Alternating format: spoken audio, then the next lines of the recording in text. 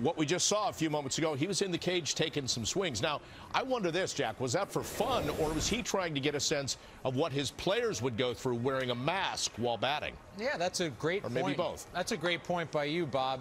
It looked like he was having some fun. He's pulling the mask up over his nose.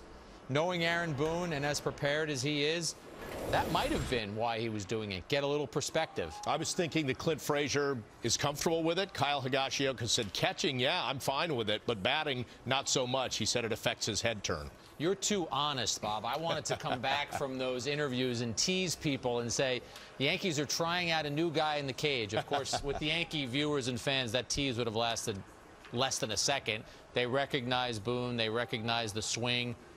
Only spent a couple of months with the Yankees as a player, but obviously we all know his legacy, that home run off Tim Wakefield that sent the Yankees to the World Series, and hitting the ball to right center at Yankee Stadium, Bob. That's the right prescription. I think he wants to go deep. I think even if he's testing out the mask, as you suggested, Bob, you got Judge coming in after you. That's rough. Yeah. No matter who you are, that's rough to have Judge following you in the batting cage.